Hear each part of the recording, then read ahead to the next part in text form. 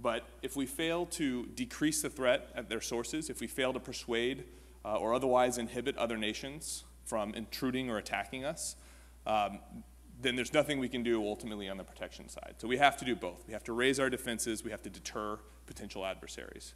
So engaging internationally is about that.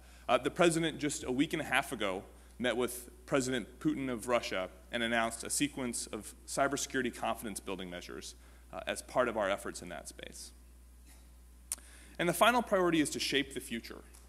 I think you guys know this, you live this every day, that ultimately for cybersecurity, we're in Vegas and we're playing against the house. It's easier to intrude or attack upon a network than it is to defend it right now. And so we have to, over the long term, shift those odds. That means research and development. That means more tactically building a better workforce. It also means doing things like helping promulgate more secure protocols on the internet. The government's work, particularly DHS, S&T's work on DNS security are a key part of that. And that's one reason why you guys hear us harping about DNS security sometimes. So those are the broader priorities of the Cybersecurity Coordinator. Secure government networks, protect critical infrastructure, improve incident response at the national level, engage internationally, and finally, shape the future. So how do you fit into that? Depending on the role you play in your department, you may fit into all of those. But what I want to focus on right now is securing government networks. And I'm going to break that into two parts: national security systems and non-national security systems. And then at the end, I'm going to talk about why 2 years from now, if you have me back here, I hope I don't have to break it into two parts. So first, non-national security systems. This is the cross-agency priority goals. Raise your hand if you've heard of the cross-agency priority goals. This is good. Raise your hand if you hate coffee. Okay, just testing to make sure you weren't just automatically raising there. This is good. Can anybody actually tell me what the three cross-agency priority goals are? Just not what the actual targets are, but what the three things we're trying to improve upon. You can shout it out if you got it. Oh, I see. Go ahead. PIV, HSPD 12. All right, another? Any? TICs. I heard TICs, yes. I'm sorry?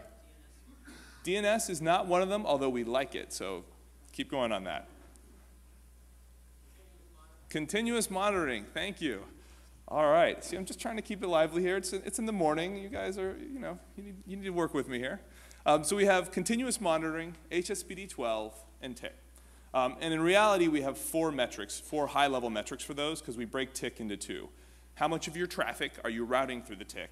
And then what level of TIC capabilities, based on the TIC 2.0 standard, have you implemented? So we have these four metrics that we're tracking. We have targets for each of those metrics, and then an overarching target. So why are we doing this? Like what? Hopefully this is something that you understand intuitively. You want to make progress in your department or your agency. It's really easy. You just highlight all the things that are good, and then people go off and do them. They get accomplished and no problems, right? That's how it works. That's my understanding. We're not delusional at the White House. We know it's simple. Anybody? Come on. All right. Got to work for him here. Of course not, right? Life is hard. There are more priorities than you have resources and time. And so one thing that we owe you is to make clear our priorities. And so that's what the CAP goals are. Those are our priorities for federal agency cybersecurity in the non-national security space. Sorry, non-national security systems space. What are we trying? First of all, let me tell you about the CAP goal as an overarching construct. It's a big deal that cybersecurity is a CAP goal. There are 14 of them overall. Very few of them look like the cybersecurity goal. Another goal is to double our exports as a nation in a certain time frame. There are goals about dramatically decreasing our usage of fossil fuels, things like that. So these are very big goals. And to have the cybersecurity goal as one of them is a level of the importance that the administration is placing on the cybersecurity of federal networks. Because the rest of these goals, again, many of them are national goals. This is a goal solely for federal government agencies. So that's a big deal. But why are we using that vehicle at all? Why don't we just tell you what our priorities are? And there's two reasons for that. One of them is we know that your job is tough. And one way that your job is tough is that you don't always get the support or the attention from your leadership that I certainly think you deserve, and I think the folks in this room think you deserve. So the goal, the purpose of using the CAP goals is to in fact bring other people into this conversation.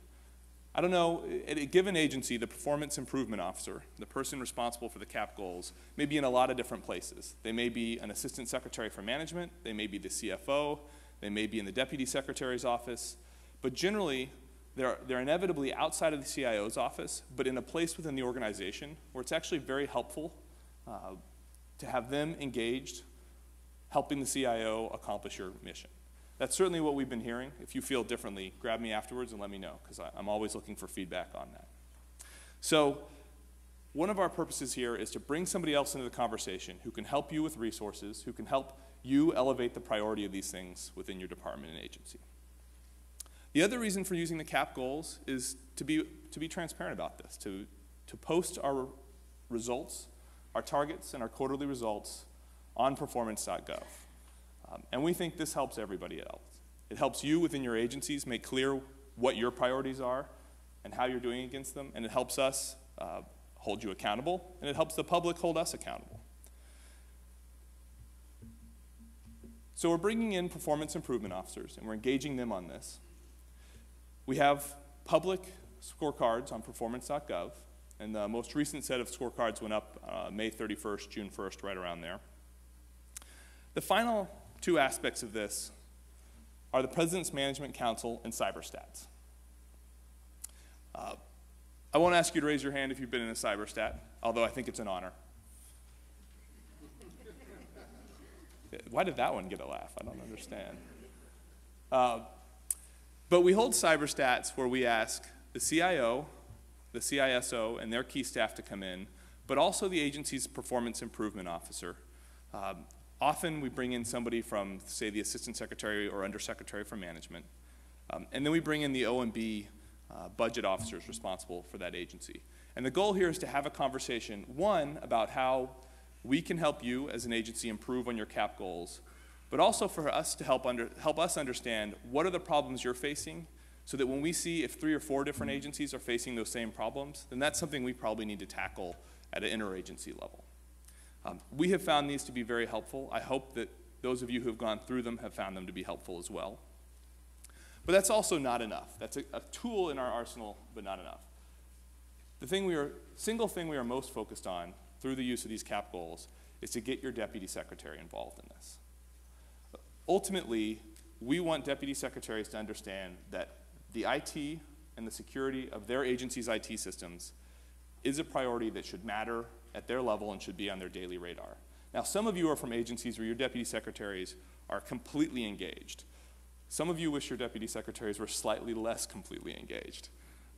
But many of you are from agencies where your deputy secretary has not previously paid any attention to your issues.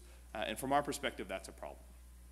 So the final thing we're doing as part of these CAP goals is we're holding President's Management Council sessions on cybersecurity. So President's Management Council is essentially a deputy secretary level meeting hosted by the deputy of OMB for management. Steve Van Rokel is the new acting deputy of OMB for management, and so I sort of suspect that we'll continue to hold these PMC meetings on CIO level issues.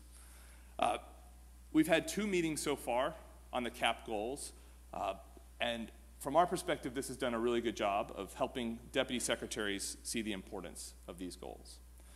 And we've gotten a lot of feedback, a lot of questions from deputy secretaries. We also see deputy secretaries a lot through our National Security Council meetings.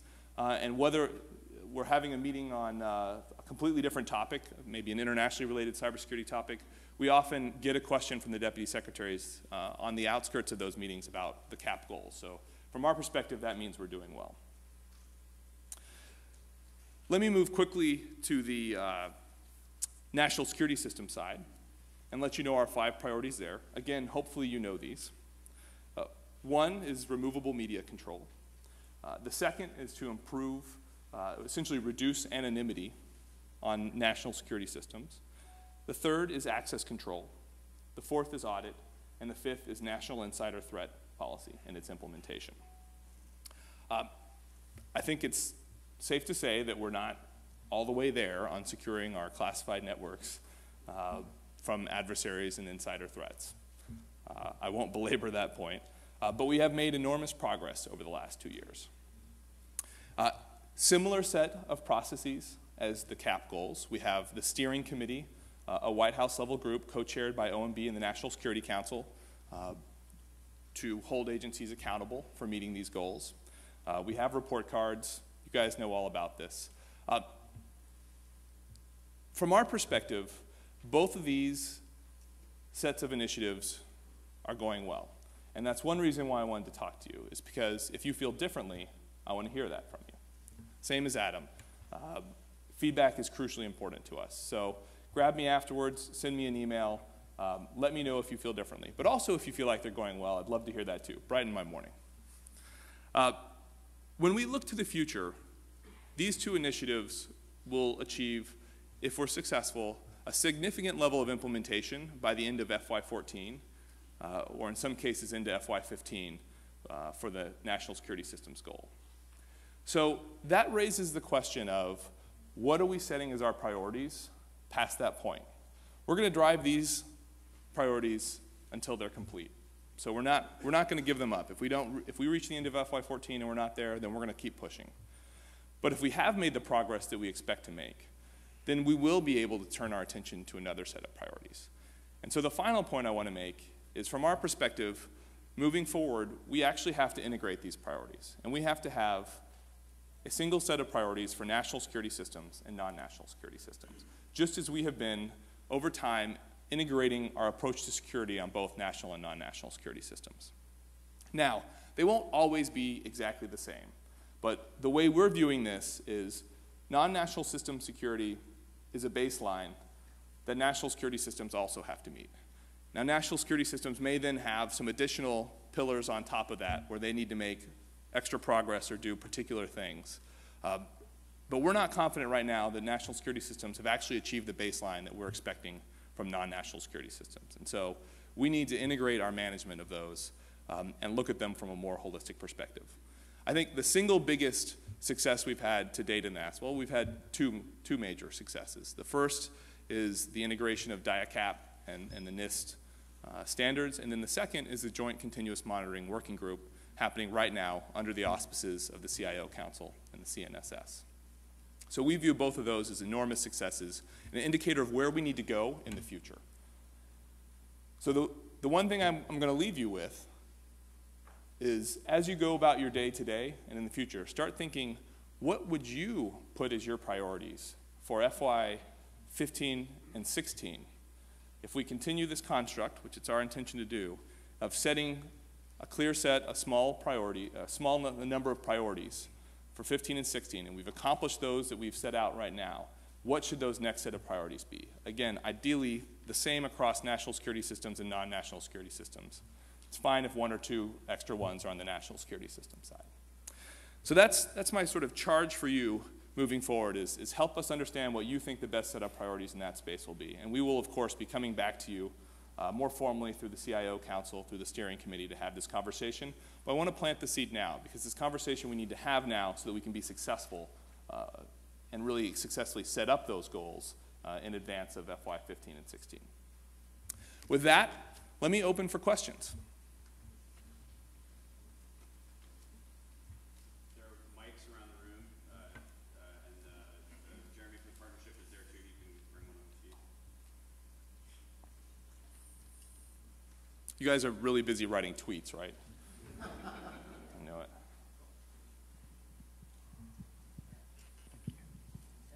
Good morning. How you doing, Andy? Good morning. Just a real quick. This is Thorne Graham from the Nuclear Regulatory Commission. At least that's where they currently are putting up with me. Let me just ask a quick question regarding WikiLeaks and what national security staff did, and keep it FOUO. It seems to me though that all the talk about HSPD 12, we haven't integrated that with, I want to say, the minimum requirements for people to be able to have access onto that information they need to do their job. So I don't know if you're hearing me, but I think there's two initiatives we need to do.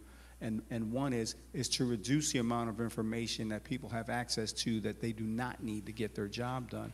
And then secondarily is to use HSPD-12 or some type of asymmetrical encryption such that, for example, this new guy, right, Snowden, if we were using some type of symmetrical encryption, his access could have been refuted, and then if the data itself had DRM qualities, he would have been able to commit no harm. So something to think about. So the question was, do I like coffee? For those who couldn't hear, I love coffee. Big fan. No, largely, I'll say, a few things. First, I think the set of priorities we put in place in the post-WikiLeaks situation were a pretty good set of priorities. Unusually tactical in response to a situation like that, but the consensus at the time, and I think it has proven to be true, is we really needed to actually focus on those tactical things and drive them to completion, that they were key building blocks or key immediate security measures we need to take. But I think we're still living in a world where, one, we have to balance the need for securing things with the need to access them. And that's why the steering committee is the steering committee for safeguarding and sharing information. What we didn't want to do after the WikiLeaks situation was revert to the pre-September 11th world where people felt like they weren't always able to access the information that they did need to do their jobs. On the other hand, we'd like to deny people access to information that they don't need to do their jobs. And I don't know that we're fully there yet.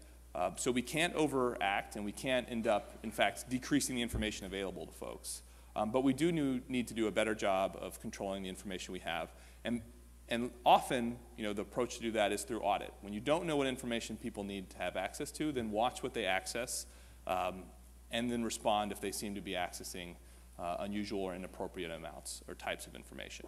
But I think a bigger lesson to take away from this is while we absolutely do need to focus on security controls and the technology to secure ourselves, and we have a lot of progress to make on that, there's also a human equation here that we're never going to get rid of. So we're never going to be able to eliminate insider threats, but we can really focus on not just the technology side of it, but the personnel side and the other indicators of insider threats that are not technically focused. And that's the reason, of course, for the insider threat policy in an area where we also need to make big progress. I think we had another question up here. Hi, I'm from USAID. I have a question. Did the council consider different priorities for smaller agencies who have international presence? So, for example, what I'm trying to get at is, to get a PIV card to somebody in the remote parts of Africa is very tough. Have you considered giving priorities for USAID, Peace Corps, Millennium Challenge Corporation, something that's workable for us? So I do appreciate that you threw in a few other agencies, because that sounded like an awfully customized question. On any priority like this, there's a tough balance to strike. And the balance is by, everybody feels like they have unique and special problems on implementing anything. And there's a degree to which that's true, and there's a degree to which that's not true. I mean, you guys know this. You face this within your own agencies. And we have to strike the balance between holding a firm line and saying, look, this is a priority, and that means even when it's hard, we're going to do it, and not being insane and saying, look, this is a priority, but it's completely inappropriate and inapplicable in this situation. Obviously, that's not acceptable either. And so we have to strike the balance. Situations that are unique like that, we're happy to talk with folks about, and we do have those conversations with folks about. We are also seeing a lot of innovative solutions in the PIV space. You may have extreme scenarios, but the Department of Interior has widely distributed personnel, people who are on fire watch towers in the middle of rural areas who only access systems periodically and maybe not for security-related initiatives. You can come up with a whole lot of similar scenarios. And right now, I think GSA is doing a great job of coming up with solutions in terms of letting people more easily, remotely get PIVs issued to them, or PIV cards issued to them and reset, and et cetera. And so there are solutions there, but we also need to look at the policy on a case-by-case basis. When you have a real, overriding reason that it's just not applicable in your situation. So we're happy to talk about those.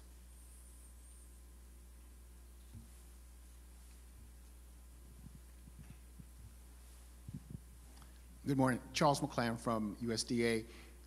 Since cybersecurity is a strategic cap goal, do you see any fallout or any recommendations coming in the 2015 budget that would put more emphasis on cybersecurity and how we leverage that to manage our respective enterprises?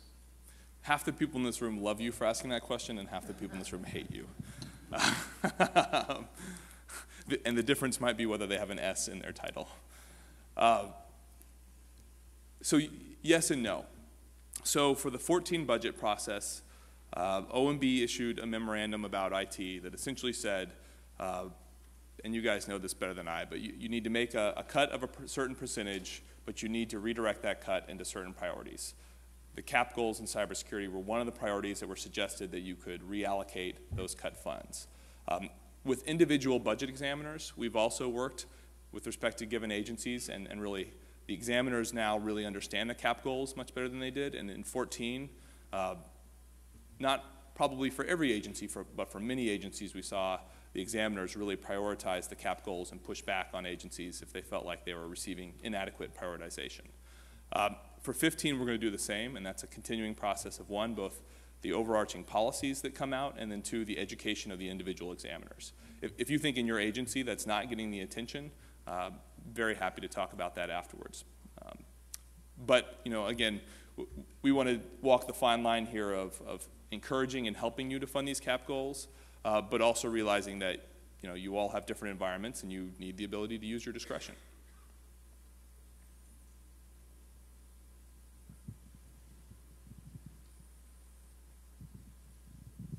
Hey, Andy. Larry Denier in DHS USCIS. I'm just wondering, curious about your opinions of where the low-hanging fruit for insider threat programs for non-national security systems might play, where you see the value there and maybe some strategies. I don't really have an answer to that question. I think it's a great one. So I would love to hear your answers. I think intuitively, my immediate thoughts on low-hanging fruit is I think it's Carnegie Mellon that has the insider threat program. And if I recall correctly, that they've identified the sort of areas of biggest, the most useful indicators for the detection of insider threat are HR indicators. And so it seems to me that a very easy, or no, this is not easy, but a very good first step is to be able to access those HR indicators, or even better, have those HR indicators pushed to you when flags occur, and then tie that into, for example, are you getting flags on a system administrator? That may be a hindsight set of wisdom right there, but that would seem like a good first step. Focus on the HR indicators and then the most important personnel, those people with elevated level of privilege.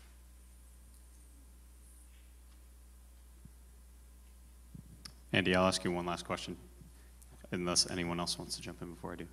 So you talked about cyberstats, and you talked about the performance improvement officer. Something I hear a lot is that CIOs are responsible for cap goals, but they are not the person that actually has the power to do anything about it because the PIO is not available or not engaged, or they're not at the table in meetings. What sort of things are you all thinking about ways to mitigate those types of problems, particularly for things like cyberstats? If you're not there, it's hard to have an influence. Yeah. So there's a sort of, there's two edges to the goal of getting the PIO involved, right? The benefit is we bring somebody on board and get them engaged in the success of an initiative where they can contribute from outside. They can maybe influence through the CFO's office budget or raise the visibility of this with the department leadership. The downside, of course, is you introduce more people into something that, and maybe muddy the accountability waters or responsibility waters a little bit. What we're focusing on that is, one, getting the PIOs at the cyberstats. And I can think of one recently where we failed on that due to a last-minute cancellation, I think, but other than that, we've succeeded. And two, really bringing this to the PIO Council. And we have and continue to do so, but really raising the visibility of this to the PIO Council and emphasizing to them that their responsibility is to help make sure that you, the CIOs, have what you need to be successful in this program. Any other questions? All right, well, thank you, everybody. It's been a pleasure talking to you.